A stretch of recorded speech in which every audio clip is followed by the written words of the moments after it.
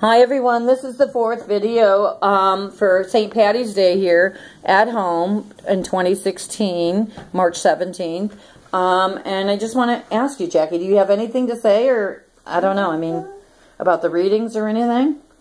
I really don't. I'm just absorbing and listening and being still and appreciating how far you've came.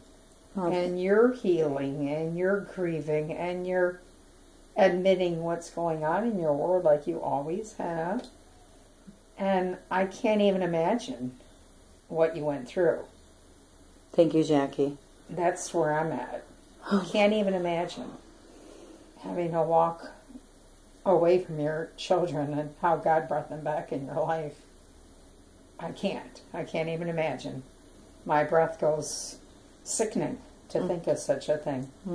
Those babies came out of your body. They came, yes they did. They're my babies, and I'm their mother. Babies. Yeah. So that would be very, very heartbreaking. It is heartbreaking, and it was heartbreaking, but I knew my God called me out to the desert, and so I had to go, and so I did go, and you've made a lot of sacrifices. I have made a lot of sacrifices. But you're a survivor.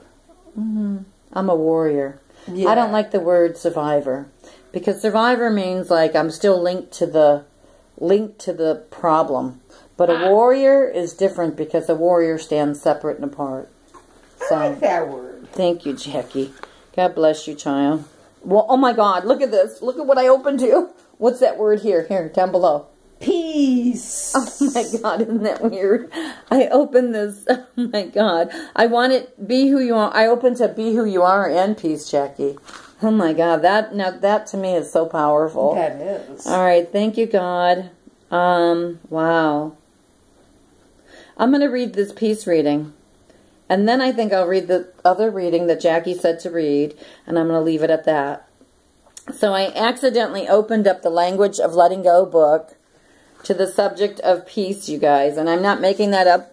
Right, Jackie? Right. I did it right in front of you. You did. I did not do that on purpose. So God, that's a God thing. That's the way I look at that. So the word peace, I'm reading. Anxiety is often our first reaction to conflict, problems, or even our own fears. In those moments, detaching and getting peaceful may seem disloyal or apathetic. We think, if I really care, I'll worry. If this is really important to me, I must stay upset. We convince ourselves that outcomes will be positively affected by the amount of time that we spend worrying. Doesn't work.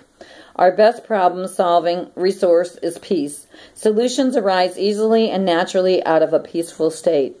Often fear and anxiety block solutions. Anxieties give power to the problem, not the solution.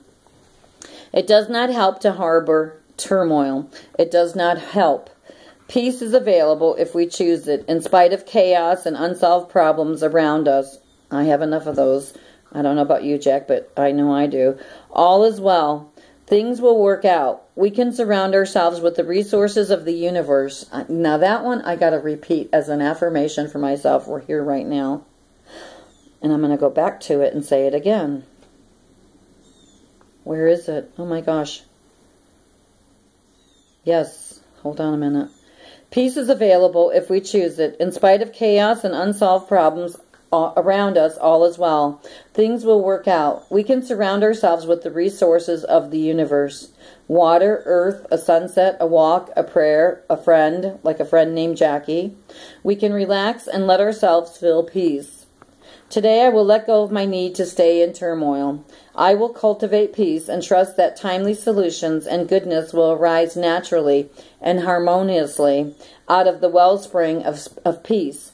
I will consciously let go and let God. Amen, and thanks be to God in the most highest.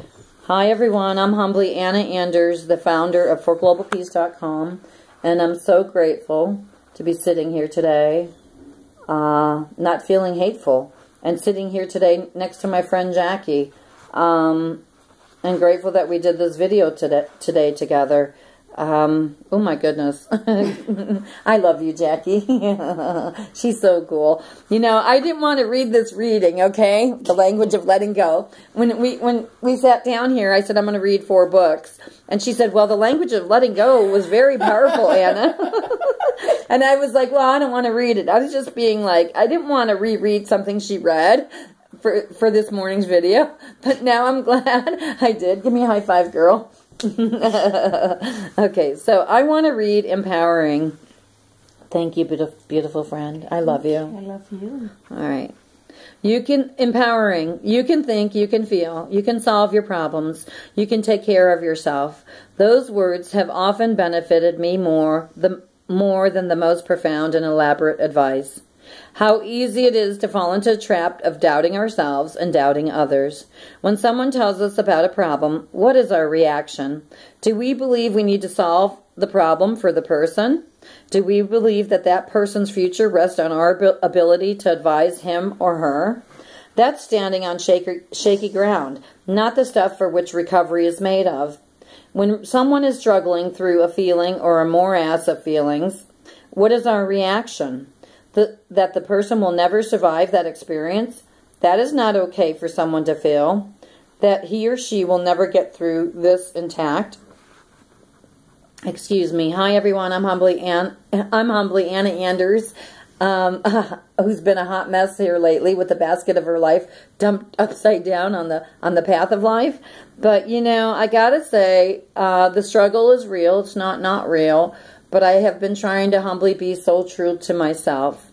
The back of the recovery coin says, to thy own self be true. It doesn't say to be true to others. It says, to thy own self be true. I would only like to ad-lib, to thy own higher power be true as well. And so humbly, that's what I've done here. And my friend Jackie sitting here knows that as well. Do you think that I've been trying to be humbly, to thy own self be true here all along? Yes. What percentage do you think, like, maybe? What to be like how good have I been for myself with being true to myself, Jackie? 100%. You've been right on it. You're very blunt. Give me a kiss. Okay, thank you. God bless you, child. I needed to hear that 100% thing just to feed my little humble ego. Is that okay? That is okay. At least you're willing to ask. Thank you, Jackie. All right. So let's go back to this a little bit. Oh, let's turn off the video. Thank you.